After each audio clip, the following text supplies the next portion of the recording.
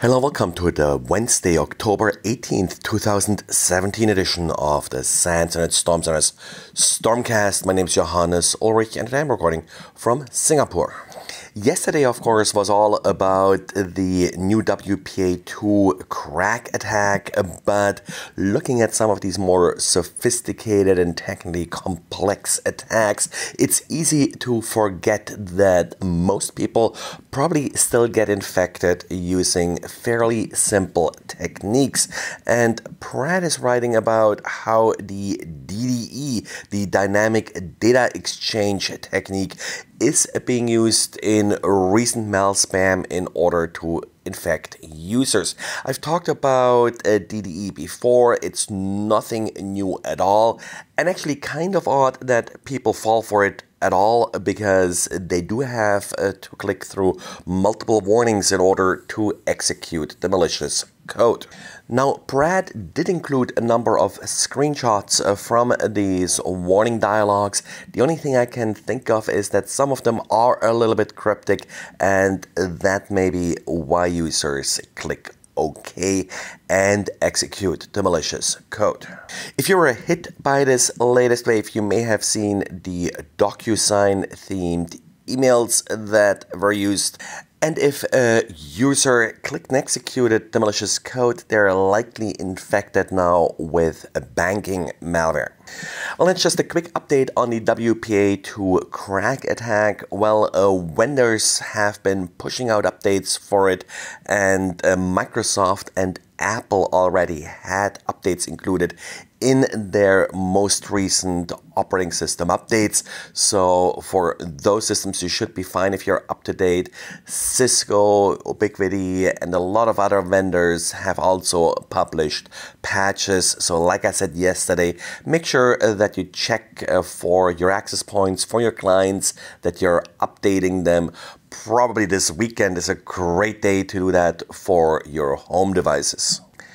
And RSA keys created by chips made by Infineon apparently are not as secure as originally believed.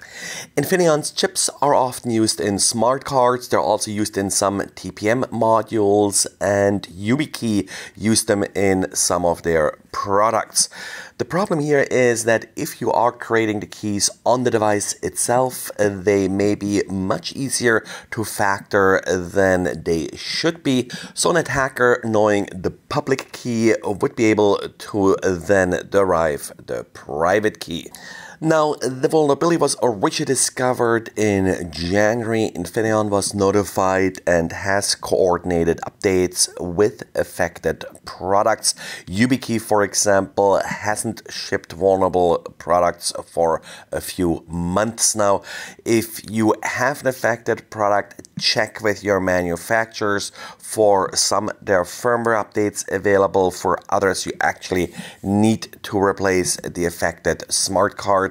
In all cases, if you are vulnerable, you need to create new keys after updating your smart card. Now, this only affected RSA keys that were created on the device. If you did create the keys, let's say on a laptop, and then copy them over to the card, then you're probably not vulnerable.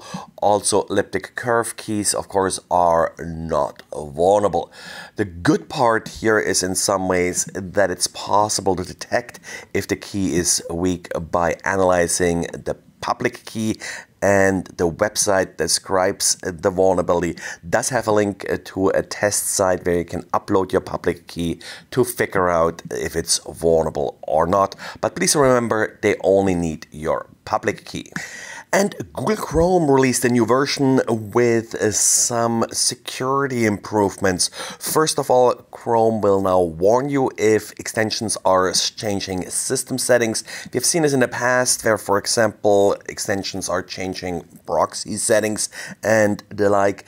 And then also Chrome now includes a more powerful malware detection engine by anti-malware maker ESET. The goal here is to supplement Google's Safe Browsing initiative, which does warn users if they're visiting dangerous websites. This antivirus engine that's essentially now built into the browser will additionally warn the user about any malicious downloads. The ESET anti-malware scanning engine will only be included in the Windows version of Google Chrome. Well, that's it for today. Thanks for listening and talk to you again tomorrow.